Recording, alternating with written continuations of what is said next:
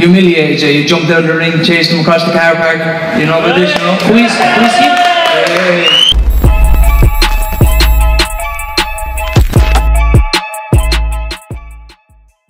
What can we expect from you? Yeah, firstly, I'd like to say thank you to Sky Sports, Ben Shalom, all the team at Boxer. The hospitality for me and my team has been second to none. But yeah, delighted to be here. It's been a long, hard road. Very confident getting the job done Saturday night, and I'm looking forward to it. What about Florian Marku? What are your feelings towards him as a person and as a fighter? I think we're two very different people. You know, I'm just someone who took their licks when they came, and I'm out here still trying my hand at it, trying to make it happen. Florian, he is what he is. Yeah, best of luck to him Saturday night. Do you believe that you are superior to him in boxing ability, that will be the key, that you can outbox him? Yeah, I think I'm a better boxer. Look, it's been a long, hard road to be here today, and I don't plan on leaving Florian Marku to take that away from me. He said yesterday that when you went face to face that you were shaking. I don't know where he got that out of. Look, there was nobody shaking. I'm game ball for Saturday night. You know, Florian Marku knows he's got a fight on his hands. And is this the launch pad for your career? You view this as the start of something big and you know, not just appearing on a Sky Sports card, but you know, launching yourself into the mainstream? Yeah, you know, I plan get used to looking at this ugly mug because I plan on staying here. You know, it's good to be here. And like I said, I don't plan on letting it slip. I've been through the mill to be here today, and I'm not leaving Florian Marku to take that away from me. Florian, what's your response to that? He said he wasn't shaking yesterday and you're getting outboxed. First of all, hi to everybody. Feeling nice to be back after 1 year out of the ring from my injury. And yeah, hi Ben, hi guys. I'm so happy to be back. As for my opponent, Dylan, he asked for that fight like 2-3 years before. He sent me a private message on Instagram and he said, hey, we need to fight next, and I accept. We accept the fight, and now we are here. Saturday is the fight.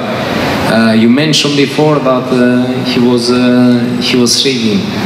When we was face to face, he tried to hide it. If you see the videos from the cameras of the boxer, of the other cameras, he was shaking his legs. After he was shaking, he was doing his legs like this, so it doesn't look bad in the cameras. But listen, Florian, maybe never in my life will I shake in front of you. Listen, shut up and listen. Let me talk. You got your high heels on you today. Shut up. That's what I was looking at. I wasn't shaking. Don't play tough here in front of people. Shut up and let me talk. Let me talk. Let me finish. Show everybody the high heels. Your time. He's got a little insecurity. Show him the high heels. They were nice. Listen. I know many guys speak like this, like gangsters, in front of public, in front of cameras, but when you are face to face, you don't say nothing, man.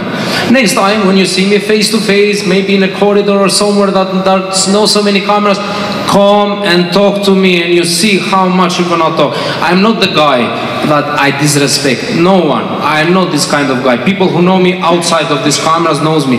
But man, if you don't respect me, it's different game. And I was saying about his shaking, and he was shaking. I say to him, Saturday night, he gonna see that I am different.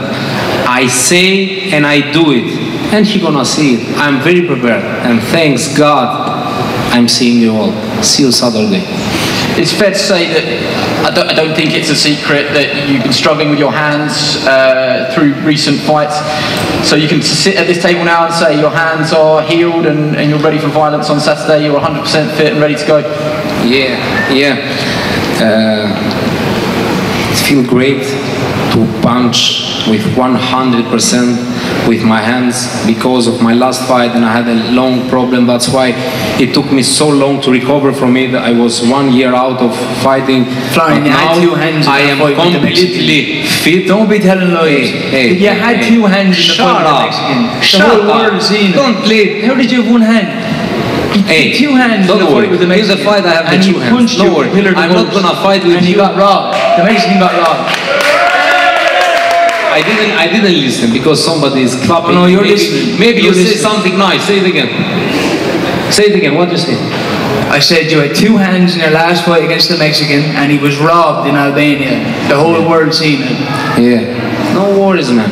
The important thing is look Saturday, because you're gonna see me face to face Saturday handing you. Maybe you think all this talk, but when you see me in there and before the bell rings, you're gonna understand that, oh my God, this guy is not joking. And then the true show starts. Yeah. Would you give a prediction to each other? Dylan, what is your prediction for You know, look, this is nothing personal between me and Florian. I wish him and his team nothing but the best of luck. But the game is the game. He's standing in my way. It's been a lifetime of hard work to be sat here, and I plan on finishing the job Saturday night. And Florian, your prediction? What you say? Because I didn't understand it really good. I have to say, it's quite difficult with the speakers up here. I didn't catch every single word of that. But you see, it's a problem to understand. I don't care what he say. I'm gonna say what I will do. I'm gonna hand him. I know he gonna try to box. He gonna try to run, but I will be too much for him. And you're gonna see all that Saturday. I'm very happy. You people don't understand how happy I am to be back. And thanks God, thanks to Sky Sports, thanks to Ben, I'm back. And Saturday you're gonna see a beautiful performance. And something else, because I'm seeing a trainer of Moran that they are speaking like hard guys when they are in their cars. No worries, you cannot fight for him. You cannot fight for him, but if you want to fight for him, you know my address. okay. Hey, what happened? Exactly. What happened with Levi Barnes?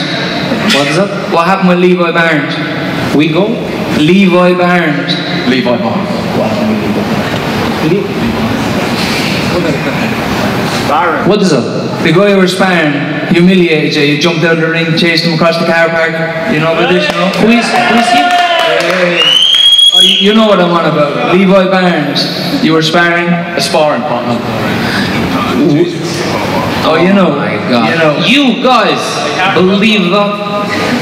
First of all, I don't know this name. Second, for the people that knows me outside of boxing, they know what kind of people I am. Nobody ever in my life chase me. I prefer to die in there. I don't move from my place. That's why I don't know what this guy is talking about. You can try it Saturday, you see how I'm gonna run, or even outside of Saturday. Thank you all, guys. I appreciate all the support. I received so many messages. Saturday you're gonna see who is better. You know, all the other is bullshit. Okay, put your seatbelts on because that one's gonna be a bumpy ride.